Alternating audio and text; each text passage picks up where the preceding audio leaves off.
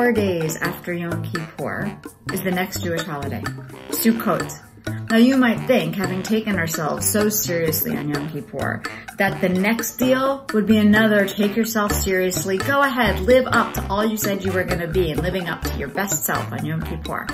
And it is, except that the emphasis is on joy, simcha.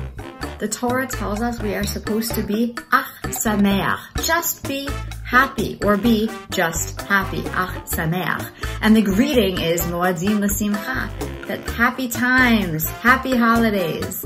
That's the tenor and the tone of Sukkot. What a beautiful way to begin the new year.